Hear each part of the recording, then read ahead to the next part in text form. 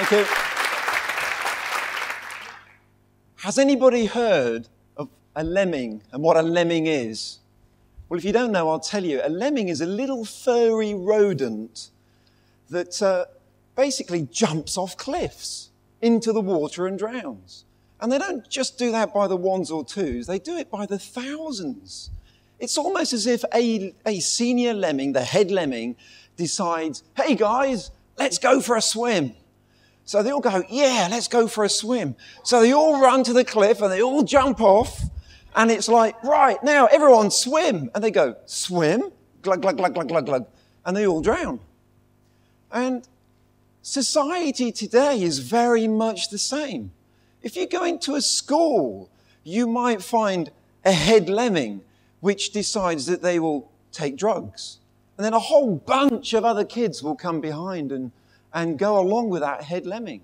Or they might be lucky. There might be one young individual that says no to drugs. And a whole bunch of other kids come behind. And that's the direction that those people go in. And today we will find that the business culture has changed a tremendous amount over the last 5, 10, particularly 15 years. And what I want to talk about today is ethical business. If you go back to the literature that we would be reading over the last 100 to 150 years of the success of what's made businesses really work well, it's always been based on character. It's been based on things like integrity, service, loyalty, gentleness, understanding. But it seems like over the last 5, 10, 15 years, it's been replaced, or it's slowly crept in. And it's a personality ethic. It's where it seems like websites today, their aim really is to manipulate you, lubricate the wheels of a system which will extract as much out of you as it possibly can. So what I want to suggest today is that the success of the world is based on character. But over the last 10 years, it's like this personality has crept in, where there is no character, and it's all about lubrication. And with that, could that be a contribution to what's happened in the world today? I think it probably has. There's problems all over the world with finances, etc. So, I believe then it was a character ethic. Today, it's slowly being replaced by the personality ethic. I want to quickly introduce my company to you. Started 14 years ago when a tornado went through my hometown in Chelsea. I had no money. I had no business experience. I had a very limited education. But I saw many tradesmen come down from all over the UK to rip homeowners off. There were cowboy trades coming down, and they were basically overcharging or even stealing money off consumers. And I looked at the time at the guilds and the federations. I looked at what local government was doing and central government was doing, and I couldn't see an answer to this problem where tradesmen were doing a really poor job. So I set out almost from day one.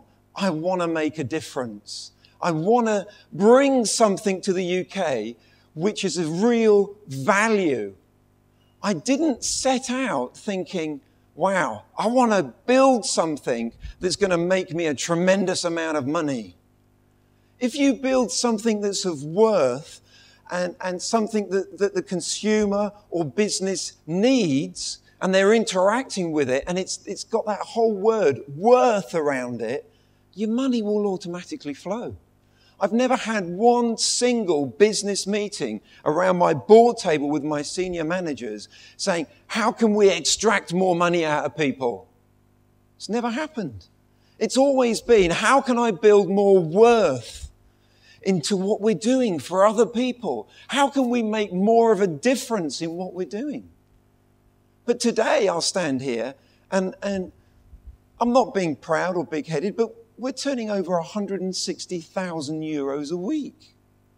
And it hasn't even been designed to do that. It's been designed to work on the character ethic and to make a difference. Begin with the end in mind. So what does that mean? I don't think many people today really know where they're going. They really haven't got a plan for their personal life, for their social life, for their business life, for their family life. They don't really know where they're going. And I just want you to imagine something for a moment, that you're at a funeral. And it's very quiet, very somber. And there's a resounding atmosphere of love and appreciation for the person that's died. And there's going to be 4 speakers, and they're all going to be speaking about the person that's died. And then you suddenly realize that it's actually you that's died, and it's your funeral. What would you want someone from your immediate family to say about you?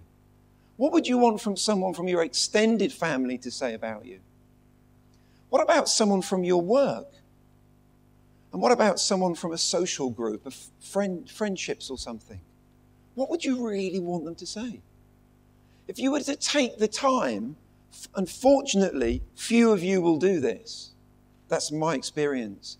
But if you were to take the time and to meditate on those things, you'll actually touch some real core, important values.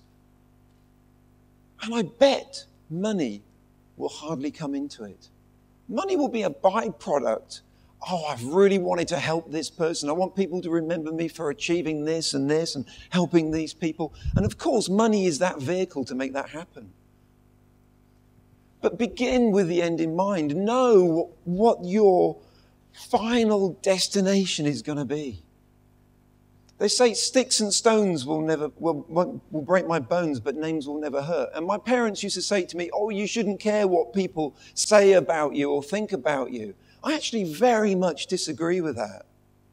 I actually believe that what people think about me and what people say about me is really, really important, because it's my reputation. And because that's a real core value of mine, that's what I aim at all the time. I would never do something to you that I wouldn't want done to myself. So what's your working frame? What's your end goal in life? Your end goal in your business? Begin with the end in mind. Take that time to find out. Also, when you've found that framework, you can build some expectation around your life. When you know what you want to achieve, when you've got that framework and you're looking forward, you can start to build expectations. And expectations are key. Without expectations, you'll just bounce along the bottom of life. Expectations are like a magnet that will pull you towards something you believe is going to happen, whether it be good or whether it be bad. If you've got this expectation that this job role or this business that I'm involved in now is probably not going to be very successful, how are you going to act towards that? But if you've got an expectation that, hey, I'm going to start this business and I'm going to be incredibly successful, and I've got this framework which I'm going to work within my values, and these are my goals. And if you feed upon that, it's like a magnet that just pulls you towards those expectations. But very often, you can have those expectations, and then the pressures of life come upon you. And the pressures of the cash flow, and the problems with staff, and the problems with the market, and the problems with marketing come around you, and those expectations can start to wane. But hunger is the key. Let me just read you something quickly. Fish are biting, and after catching a 70-centimeter pike, the local man raised the fish for a photograph, and the fish lurched forward and grabbed his nose with his mouth. He grabbed onto it so tightly that the fisherman had to be taken to the local doctors, where a surgeon actually surgically removed the fish. If you want something so badly, do you know what? the chances are you won't let go. And do you know what? The chances are you'll probably end up getting it. Hunger is the key. But you've got to feed the hunger. For me, one of the biggest words in my life is significance and recognition. Those are my drivers. That is what I work towards in my life. And how do I feed that hunger? For me, I imagine being before my queen. Arise, Sir Kev. I want to be knighted. I want to be recognized as the man that's ended the rogue trade problem in the UK. That's my driver. That's my goal. That's what feeds me. I picture that happening in my life. Not just once a month, but I'll meditate it. I'll meditate upon it, and I'll physically see myself in front of my queen being knighted for my services to the country. But make sure that you're doing it for the right reasons. Make sure that it's not just for profit. Make sure that you're looking at the character ethic. People in their environment. This is a key I just wanted to slip in at the end because it's so important when you're growing a business. One of these types of meetings many years ago, there was a questions and answers, and someone said, Kev, how have you grown such a big business? And I've said, I haven't really grown a business. I've never really looked at it like that. What I've done is I've focused on people, and I've built people up. And when the people around you are built up, you'll naturally have a successful business. But the environment is absolutely key. Most of us are like the rest of us. I'm very much like you. You're very much like me. You wouldn't want me to do something to you, that you wouldn't have done to yourself. I think that's universal. But in business, if the bottom line, the most important thing is the bottom line and how much profit and money have we extracted from this sector. If that's what it is, if that's the driving force, then really it falls into the personality ethic. Really it falls into how can we manipulate people into getting things. But within the environment of my company, I employ about 90 people. I would say to my staff, okay, here's a situation you've got with a supplier or a customer. If you were the supplier or the customer, what would you want to happen to you? And I empower my staff to make those decisions.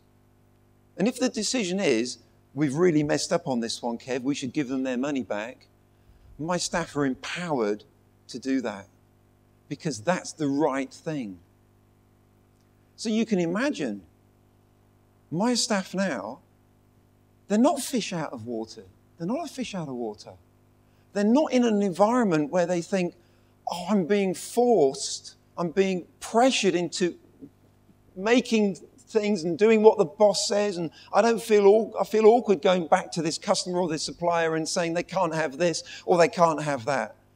Is it any little wonder that in the UK, and I believe it's worse in Serbia, that the average person works for a company for 18 months and then they go off trying to find something better? In 14 years of running a company and having 90 people work for me, I can only remember 4 people leaving my employment. It's because I give them that environment where they feel as if what they are doing is right. I give them that environment so that they've got the ability to do to others only what they would have done to themselves. And does that make my company stand out? Absolutely. Does that make my company very, very different from the vast majority of the companies in my same sector? Absolutely. And do you know what my customers say now? Do you know what my tradesmen that join us say? Do you know what our suppliers say? Do you know what? I can't believe that in this day and age, there is still a company that would have the ethics that this company has. And is it any wonder today that even in recession in the UK, where companies haven't grown for 2 years, that I'm growing 2.5% every month? Is it a coincidence? Absolutely not. The character ethic is so important. Decide. Make a decision how you want to run your life, how you want to run your business. Is this based on character, integrity, loyalty, friendship, gentleness? Or are you going to change and be a lemming and do what all the new companies that are doing in the world today? And decide, no, I'm going to manipulate people. I'm going to use content management systems, and I'm going to use the software to make out that my customer's important, but really the bottom line is how much money I make. I'd suggest, please, go for the character ethic. Find out what your core values are. If you don't know what your core values are, how can you possibly even achieve anything? How can you set targets? How do you know if you've achieved anything in life? Go to that funeral. Write those things down. Build your expectations. If you don't believe you can achieve something, you'll never act upon it. It's so simple. Most people have no expectations, or if they have, it's really loose. Really loose. Someone might say, well, I've started a business a few weeks ago, and my expectation is that we'll be successful, and well, that's what I'm hoping for. But really define what your expectations are. They are like a magnet. Get photographs of what you want to achieve. Put them on your walls, in your living room, in your business, in your toilet, in your kitchen. We're all visual people. If you can see what you want to achieve, what your expectation is, and if you see that every day, it's like a magnet. It will draw you, and your actions will come from it. And if you want something so bad, never let it go, and you'll probably get it. Feed that hunger as much as you possibly can. And create an environment people want to operate in. Put yourself in their shoes. How would you want to be employed? How would you want to be a supplier or a customer? Treat people the way you would want to. If you catch this, it will revolutionize your life. It's taken me in 6 years from a £200,000 company to a 6.8 million company. Thank you very much.